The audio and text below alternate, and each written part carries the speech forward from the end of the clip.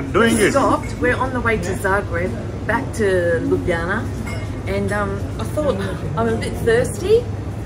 Thought I'd get myself a drink, just a little one, or maybe not, maybe a big one, because that's what they seem to have.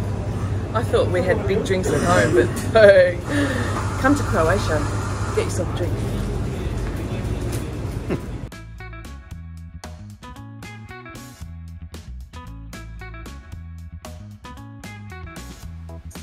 On our Cosmos tour today, we've arrived in Zagreb. We are only here for one day, but should be a great day. I've heard a lot about this place. It's the capital and the largest city of Croatia, and it's in the north of the country along the Sava River.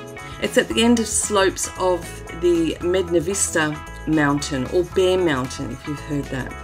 And it stands near the international border between Croatia and Slovenia. So it's between those two. If you look on your map, it gives you an idea of where we are. In 2021, it had a population of nearly 800,000. And if you add all the surrounding towns and areas, it's slightly above 1 million. So there is a lot of people here. And we're going to see a lot of them today because we're in the main town of Zagreb. We're going to visit the old town. And here we are. You can see the trams coming through. Great tram network. And okay, let's go from here. So the boys are ready to go by the look of it. And Zagreb here is the most important transport hub in Croatia. So here, Central Europe, the Mediterranean and the Southeast Europe, they all meet, and it makes Zagreb the middle guy. And the city's known for its diverse economy. So it's high quality of living, the museums, the sporting and entertainment events, and the major branches of Zagreb's economy include high-tech industries and the service centre. So the buildings and the architecture here in Zagreb I just love. There's the art pavilion. Would have loved more time to go in there actually, but there's so much to see. I wouldn't mind coming back here, and that's a good thing about these tours. You might spend a day somewhere, but you know where you want to come back to. So we're just walking through Zrinjevac Park, beautiful fountains and monuments, and you can see people there just relaxing, and very green, very green. Now we're on the way to the funicular. Now a lot of towns have funiculars. I've been in loads of them, but this is it has an unusual honour of reigning as the shortest funicular in the world. And as we pass, we see the children here doing some sort of a display of music and dancing. And like every other European town, there are great buskers. I'm not sure how much they make, whether they're that good, but I enjoy them. And you can see the trams running along there. They're just everywhere. So easy to get around here in Zagreb. So as we walk further up, we're going to get to this funicular, and it links the upper town with old Zagreb to the lower town in a ride that takes about, well, less than 60 seconds to complete. But we're going to do it anyway. Beats walking up the hill. And you can look for the station, and it's only a short detour of the bustling Lika Boulevard that we're going to go on. And yeah, more buskers. They're everywhere.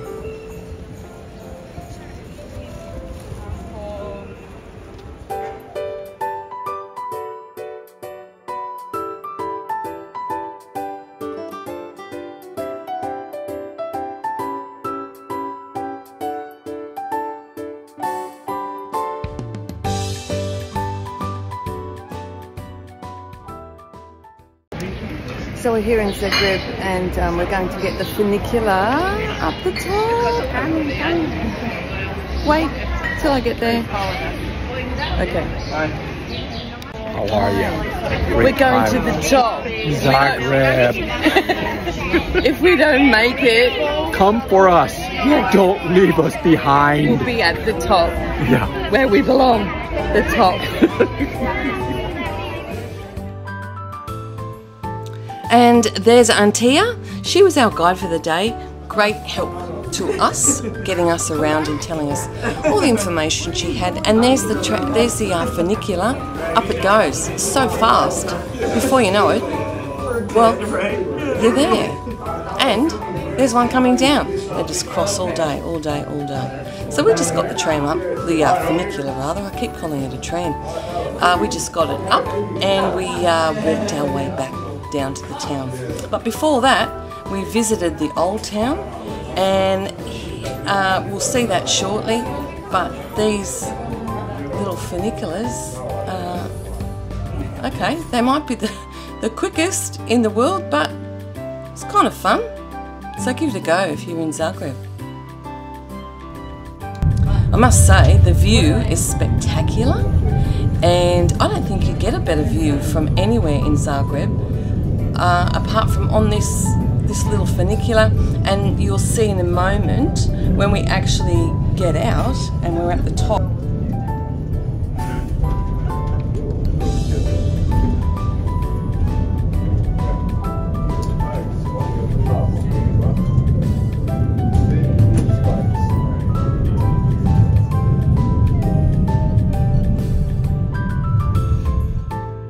Quite hot in there. Glad I'm out, but we are at the top. Let's have a look.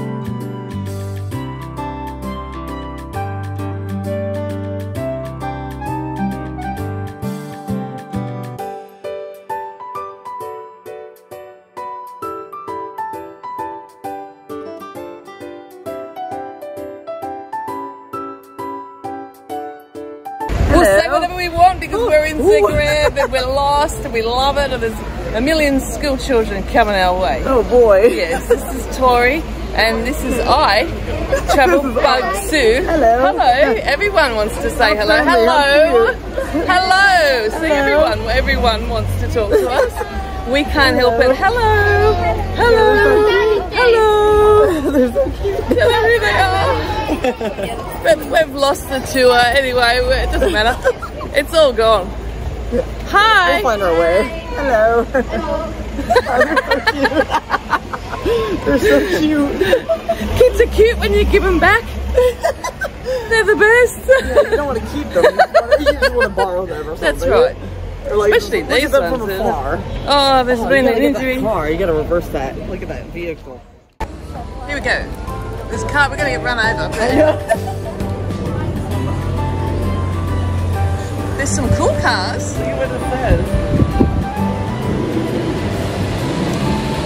That is gorgeous. Look at that. We're going to drive it away. Right? No, we're not. Let's take it. That looks like the interior of our car when I was a child. Look how big the steering wheel is. Yeah, that's unreal. Yeah. This is all original. A bit like myself. That's nice. Look at the trunk, how cute.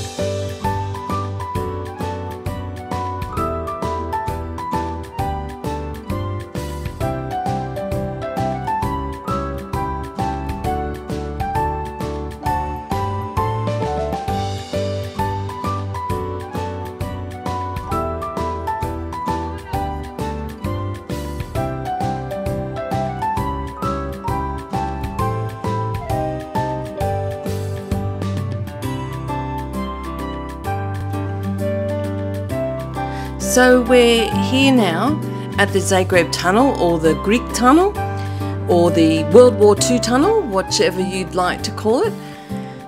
It was back in 1943, fearing the Allied bombing, that the Prime Minister ordered this bomb shelter, which actually that's what it is.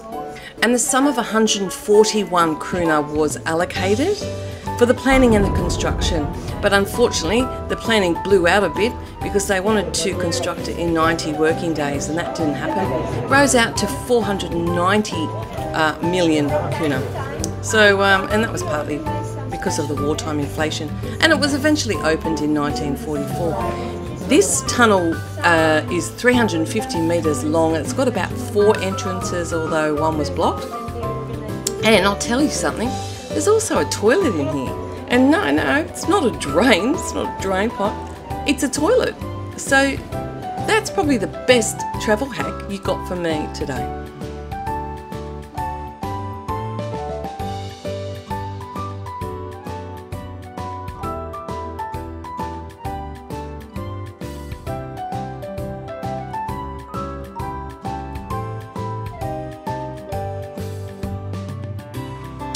So we're just about to enter the old town, and we're going to have some lunch here. More buskers, see, young and old, they're everywhere. Zagreb has 4 separate seasons, as we do, and summers are usually warm, sometimes really hot. In late May, which we're in, it gets significantly warmer. Temperatures start rising, and it often becomes very warm or even hot with occasional afternoon and evening thunderstorms. So heat waves can occur, but they're short-lived. Temperatures rise above 30 degrees Celsius, and that's 86 if you're in the Fahrenheit. And that's during summertime. And the rainfall's also abundant in that time. But here we are, heaps and heaps of restaurants, cafes, pubs to choose from. Yeah, it's getting warm. We're looking for something with some aircon because it's really warm. And we'll just keep strolling along here. Nikki and I have found each other, and we're off to have something to eat. So it looks like a few other people are choosing to do that too. But eventually we'll find something and we can relax just for a moment.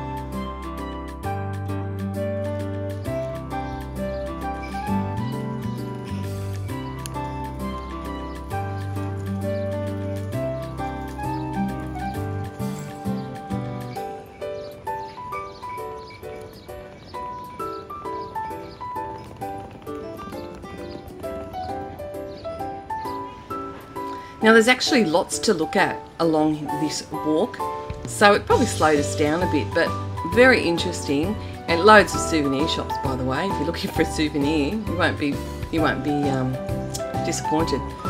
But all these sort of things, I loved looking and reading, and they're very much into their sport here, as I said earlier.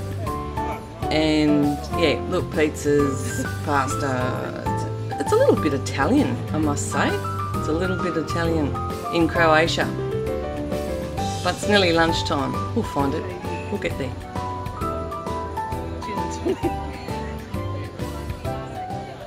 And Nikki and I are going to eat lunch, and look where else would we go? Woo!